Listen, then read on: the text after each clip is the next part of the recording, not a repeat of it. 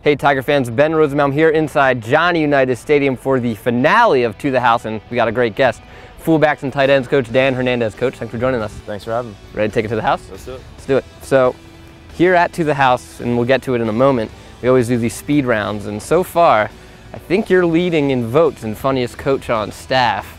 And so what's some of that Dan Hernandez humor? I think it comes out of nowhere. And it's kind of when it's quiet in the room and someone needs a joke, I kind of pull it out of my back pocket. So. And we see around now, you've brought a phrase with you here, heavy hitters. Yeah. Describe a heavy hitter. A heavy hitter was actually a term that was used when I first got here last year with some of the older guys, the Dan Johnsons, the Manuel Holders, Tanner. But it encompasses quite a bit. You know, it's a bunch of guys that are relentless in everything that they're doing.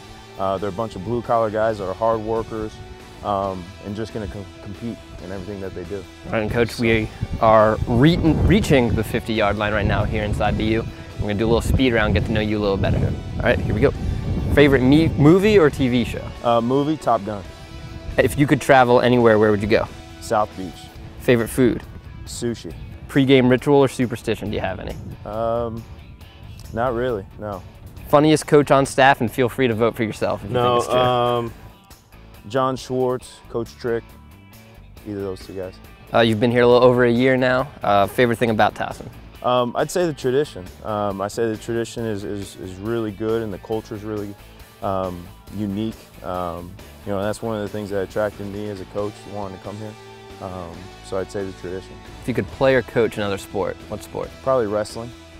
And favorite coaching memory? Most recently this past season, winning the game-winning field goal at Rhode Island. Obviously sending those seniors out on a victory is really important. So, you know, that's probably one of my favorite memories right now. And something people might not know about you? Amateur drum player. All right. Amateur drum player. You and Lyndon Johnson should get a band. Yeah, we got a band going. All right, 50 more yards to go. Yeah. You mentioned a moment ago, guys like Dan Johnson, Manuel Holder, Tanner Valley.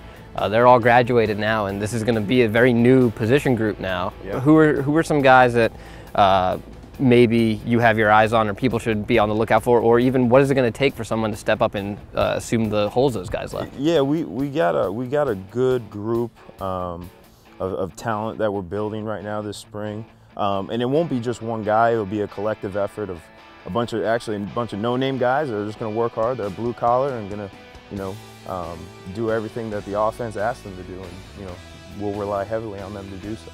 You have a running back like Shane Simpson who can really open up and attack the game in so many different ways. What does that do for, you know, what does that require of a fullback or a tight end in terms of the blocking or maybe getting out and opening them up for a pass? Yeah, I think the biggest thing is just those guys taking pride in having a really good back behind them, you know, and just saying, hey, I'm going to compete and I'm going to make this block, and he's going to shine through my block essentially. So that's essentially what we're looking for. And Coach, we've reached the end zone here inside Unitas Stadium, and my last question for you is, what's your outlook for the upcoming season? I think it's going to be really good.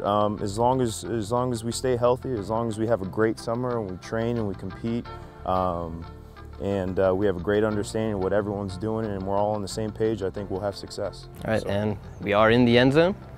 What would a touchdown be without a touchdown dance?